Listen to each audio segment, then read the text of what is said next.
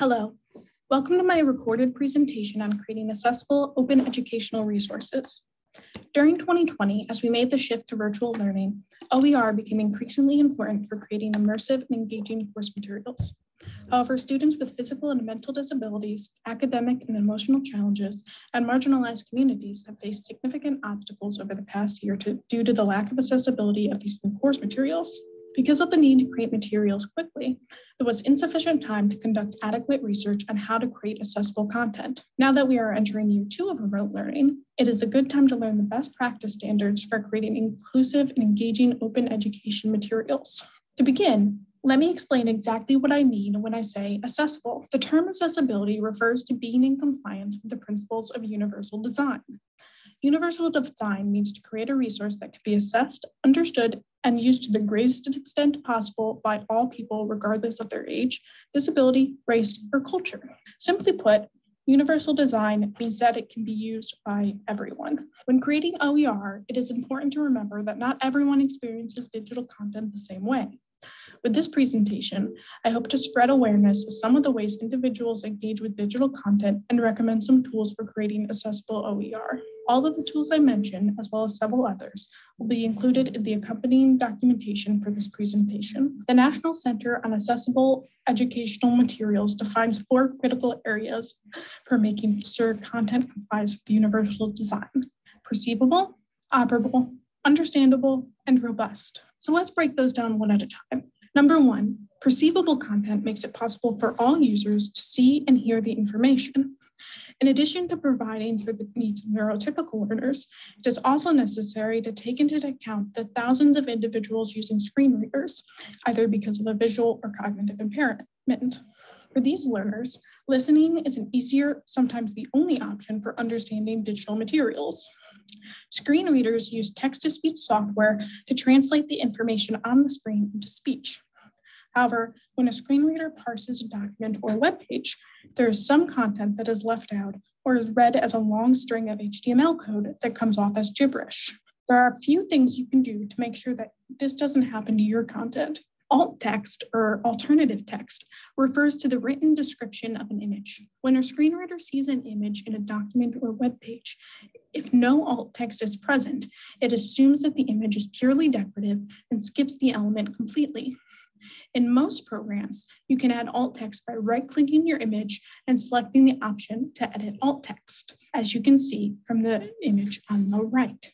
Closed captioning is the visual display of the audio component of the video, which allows people to read spoken dialogue as well as non-speech information like music or sound effects. Closed means the captions only appear when activated by the viewer. By including closed captions and a transcript of the video, you make the content available to people with disabilities and non-native speakers who may find it easier to read the information than hear it. When thinking about the visual images, background, and text colors, it's important to use high contrast color combinations. For example, a yellow font on a white backdrop can cause eye strain for many people with vision loss, as well as many able-bodied people. The website ColorSafe allows you to mix and match color combinations and tells you the accessibility ratio of each. A good accessibility score would be anything over 3.0, but the higher the number, the better. For more information about color contrast ratios, Katie Riley's 2019 article provides a great overview. It's recommended that you also use a large and bold font and not to clutter pages. Information that is too small or cluttered will be difficult to read and cause eye strain.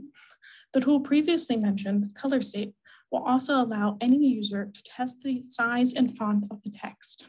Operable content will provide options to learners for how they can navigate and interact with the content with a mouse, keyboard, or even voice commands. For example, learners with visual impairments may not be able to use a mouse to select options on the screen, but they can use keyboard shortcuts or touch gestures to navigate the content by heading or link. Others, such as programmers and power users, may just prefer the keyboard because they are able to navigate faster with it. Here are some tips for making your content operable. Organize the content into sections and start with descriptive headings to help improve navigation for everyone.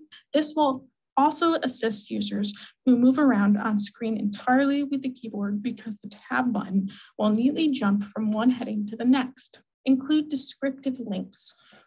On most screen readers, keyboard shortcut or touch gesture can be used to bring up a list of links. It will be difficult for someone to determine their desired option if every item on the list reads "click here" or "learn more." For clarity purposes, each link should be unique and descriptive. For all learners, flashing and moving images can distract from the rest of the content. For some, though, it can actually trigger a seizure that requires some time off before they can return to the content. For these reasons, one should avoid animations or other images with rapidly flashing or moving content. Anything that flashes more than 3 times per minute can lead to an onset of a seizure. Learners who rely on assistive technology may also take longer to complete the same interactions as others. If timed performance is not essential to the goal of an activity, consider disabling the time limit or at least giving the option for additional time. Number 3, understandable content allows users to focus more of their effort on understanding the information rather than working around barriers in the design. Providing clear instructions written in plain language and consistent formatting will assist users in comprehending the material. For example, if bullet points are used in one area, learners' comprehension is improved if they are used throughout the entire document. If materials include more than one language, including programming languages, the author should identify when they are switching between them. This will ensure assistive technology learners will better comprehend the information. One way to do this is to use parentheses to specify the translation of foreign words. For example, in the sentence, "Hey amigo, let's go to the beach." Written out, I have "Hey amigo, parenthesis, friend, and parenthesis, let's go to the beach." In this situation, I'm using italics as a visual indicator that there is a foreign word, but also parentheses as a non-visual indicator. Number 4, robust content works for learners in a variety of web browsers and devices, including tablets and smartphones. Robust content is also tested before it is distributed to ensure that it meets accessibility guidelines and can be assessed by everyone.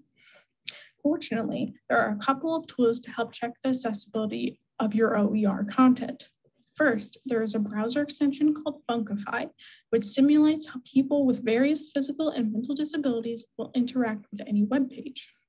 Funkify also has a feature called Robot Robin, which allows the user to simulate how a screen reader would interact with the page and highlight the potential accessibility issues. Site Improve's Accessibility Checker is another great resource for identifying the accessibility issues of a page. Both of these tools will help identify accessibility issues and offer solutions. Thank you for taking the time to watch this presentation. I hope it's helped you learn how to make accessible open educational resources. Please check out the accompanying presentation materials for a list of tools to help make accessible content. And feel free to contact me with any questions, comments, or suggestions. I am very accessible.